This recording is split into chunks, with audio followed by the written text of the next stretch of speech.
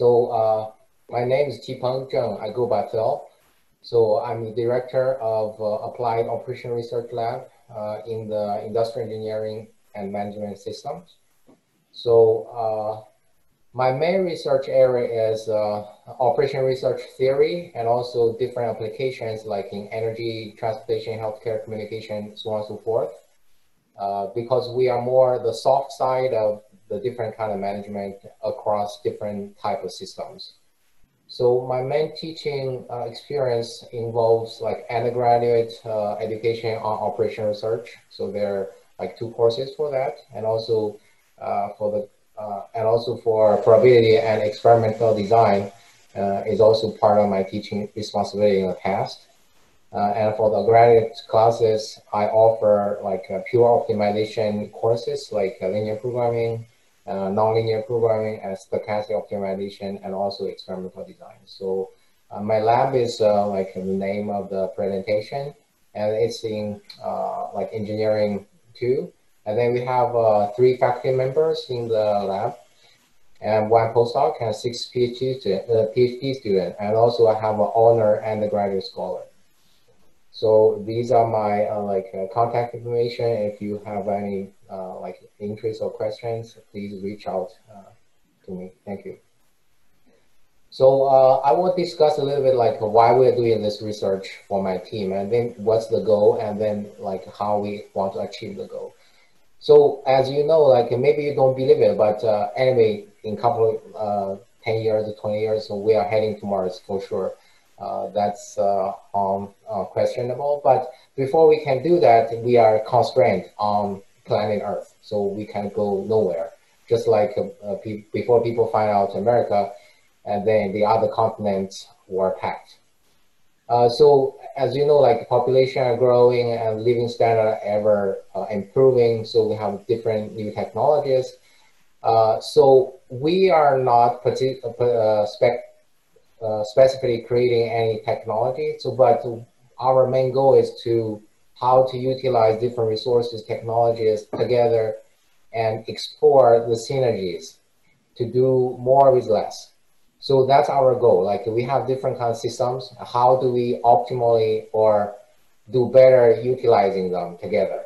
For example, like because like all the masses are like the connecting points, because like when we use energy, we can use energy for food, we can use energy for water, we can use energy for like engineering.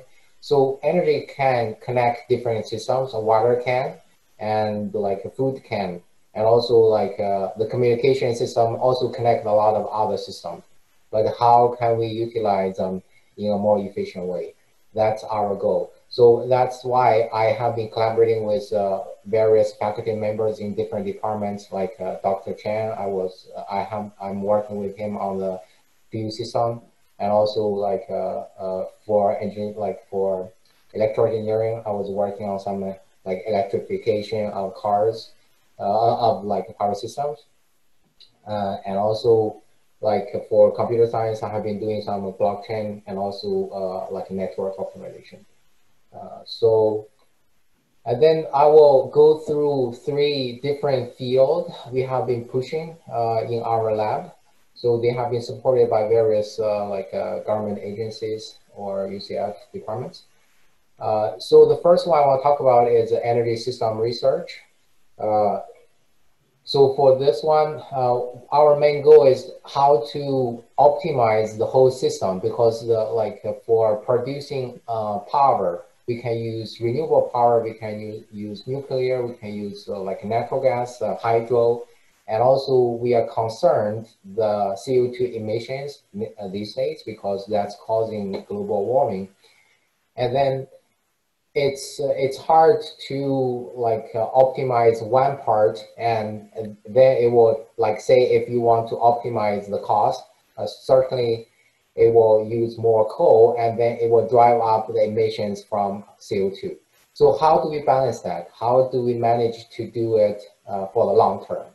So that's our goal. So we are doing research across the whole spectrum of energy systems. So we are dealing with the energy system planning, like a long term, like how do we allocate resources in long term, like hydro or thermal or like other renewables or like a nuclear. So, and also we are dealing with the operational details of the electrical system, like when there's a blackout, how do we revive them? If we have to do maintenance, what time we need to go to do the maintenance? And also because power, like right now, natural gas is kind of like CO2 neutral. So how do we design or improve the current? As you can see in the middle, that's the natural gas transmission system. How do we design it? How do we increase the LNG port or decrease it? So those are like long-term planning, short-term planning. We cover all of them. And also we're talking about, we are dealing with like electricity pricing in short term because we have more volatility when we introduce a lot of renewable energy in the power system. So we have different publications in different areas, like not only power system, but also in operation research and also in energy, like environmental systems. So the next one, next direction we are pushing is like similar to what Dr. Chan was talking about, the fuel system. But in above that, in addition to that, we're also working on electrification of the transportation system because, you know, like not everybody is driving Tesla now, but you know, California just announced a policy to stop selling gas cars starting from 2035. So that will receive a big push for electric cars, but electrical cars will introduce new problems for the power system because it involve like at least 50% increase of your transmission. And also it will provide the system with more battery system. Like a Tesla already installed power walls in one town in Australia that involves several thousand of like households. And how do we mitigate the new challenge? So that's what we are doing. We're exploring the synergy between transportation system and energy system. And also in the future, if we really can go to Mars, we have to introduce another dimension in the fuel system, that's air, because not only you need to take care about the others, you cannot assume for granted about air. So you have to take control of air system. So, and then the next one is pretty new. We are working on is the blockchain system for energy, because we know like for now there's acceleration of the penetration of power systems. So more people are installing solar like panels on top of their roof, and also Tesla is like trying to sell the roof, power roof. So that will create a huge like opportunity for research because like there will be transactions between household and with another household. You don't have to sell back the energy back to the producer. That's a loss. So you just sell to your neighbors. So that's going to be like in the future, there's no like pure consumers. We call them prosumers. If they're prosumers, you have to design some system for them to transact smoothly. So the best way, in our opinion, is blockchain because that gives you more freedom. There's no monopoly. So the cost can be driven down dramatically. So we design the system and also we implement like by using simulation and all compared to mathematical like a game theory results. So as you can see on the right lower corner, like the cost by using blockchain implemented for a system with higher solar penetration can drive down the total cost dramatically. This is in our opinion, this is the future. So you have more distributed renewable generation, and also you have the prosumers instead of consumers purely.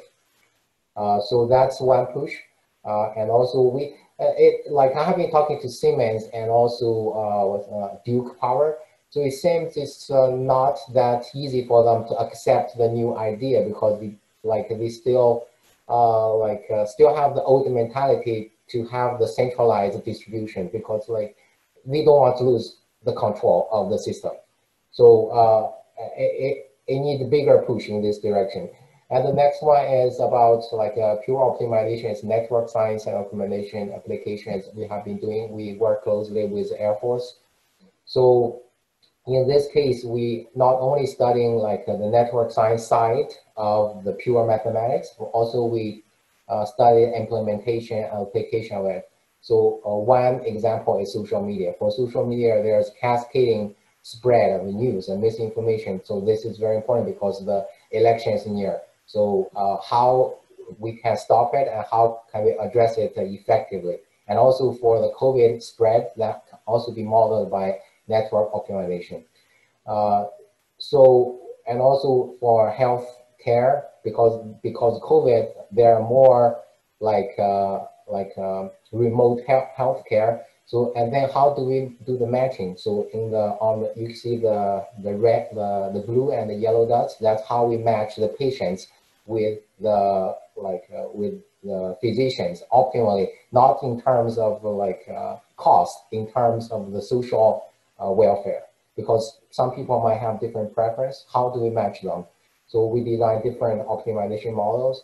And then I think it's mature for those like a distance, like remote doctors to use them or systems, because the big systems are like growing in that direction.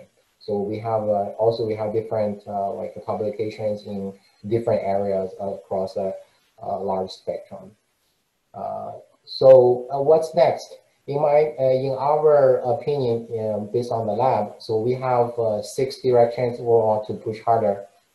So the first one is still like the planning and operations of energy power system. And also we will introduce another dimension to the fuel system, which is air. I think that's the future, especially we are able to move to Mars or some in the future, the next generation or somebody else. So the electrification and autonomous transportation is the future. It's close, it's coming. So that's where we can jump in to contribute our specialties to make it more efficient. And also, since we have a decent size project with Air Force Research Lab, so we will continue the research on network science and optimization. And also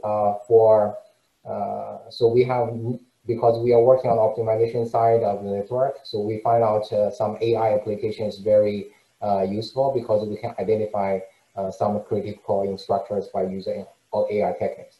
And also blockchain application will be another big push. We have 2 students in that area. So we have implemented, but it's like, I don't know if that's more advanced than people can accept, but I think because that can give people more democracy and drive down the cost. That's the main advantage. So that's another big direction we want to go along with. So I would want to thank all the supporting agencies and also the departments for our achievement. Without the support from the agencies, we wouldn't be able to accomplish anything by our own. Thank you very much. I would like to stop here, and if you have any questions, feel free to let me know. Thank you.